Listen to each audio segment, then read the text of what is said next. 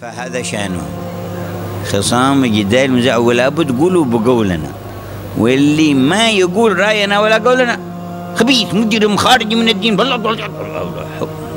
لا حول ولا قوة إلا بالله. إيش هذا المصيبة؟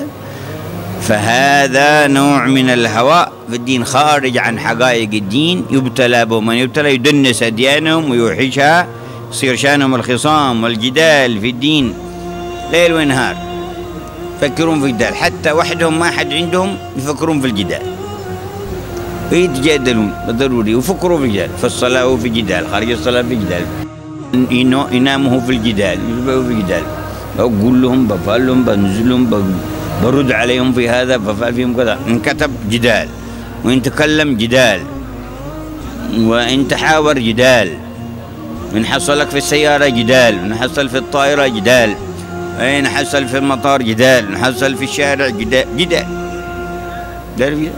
هذا شأنه. ما ضل قوم بعد هدى كانوا عليه إلا أوتوا الجدل، وهذا شأنهم الجدال. ولما مر صلى الله عليه وسلم على جماعة فكان يتكلمون في بعض أسرار القضاء والقدر مما لا ينبغي الخوض فيه وإشاعته، فوقف: أبي هذا أرسلت إليكم؟ أبي هذا أمرتكم؟ قوموا فانظروا ما أمرتكم به فاتمروا وادعوا. ما تفتحون أبواب الخوض فيما لا يعني وفيما لا يفيد في الدين، وفيما يتجاوز عقول العامة تحطونه على بساط العامة، فساروا. ولهذا تجد بعض هؤلاء الغلاتة بسرعة أول ما يسألون أطفال صغار عوام، أي واحد يلاقي أين الله؟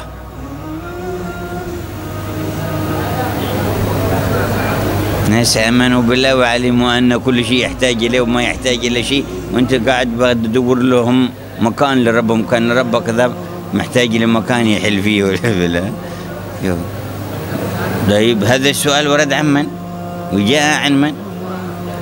حديث الجارية في مسلم. حديث الجارية في مسلم لفظه جاء بروايات أخرى تدل على غير هذه الرواية أنه ما حصل مثل هذا، ولو عرف عن أصحابه الخلفاء الراشدين وعن تابعين وعن تابع التابعين، وبعدين يتحول هو رأس الدين وهو أصل الدين. عجيب. لا عند بعضهم عند بعض الأكياس من الماء قال: أين الله؟ قال: وأنت يا قليل الأدب ضيعت ربك وجيت تسأل علي عني عندي هنا؟ قال: ما أنت داري في ربك، جيت تبحث عن ربك عندي هنا؟ من الله. سكت ما عرف ايش يقول هو بله، وهذا عامي موفق، وانت ضيعت ربك جيت تبحث عليه عندي هنا تدور لربك، ما قداري فين ربك. لا اله الا هو. وقال له بعض الاكياس والاخيار من العلماء قالوا هذا أين الله؟ قال له بالمرصاد، إن ربك بالمرصاد. هلا ولا بغيت تجسم انت وتحجم وتعبد صنم والعياذ بالله تبارك وتعالى وتدور محل، والحق خالق كل شيء لا يحتاج الى شيء ويحتاج اليه كل شيء جل جلاله وتعالى في علاه. بس هذا شأنهم تعصب والبغض لمن خالفهم في مذهبهم، ولو كان مسلم إلا يصرح بأنه أشد من اليهود والنصارى. لا حول ولا قوة. نقول هذا أخبث من اليهود والنصارى، أغس وأشد كفر منه. أول هذا بعده من قدامي، قتل أبوه هذا ولا قتل، بعدين اليهود من قدامي.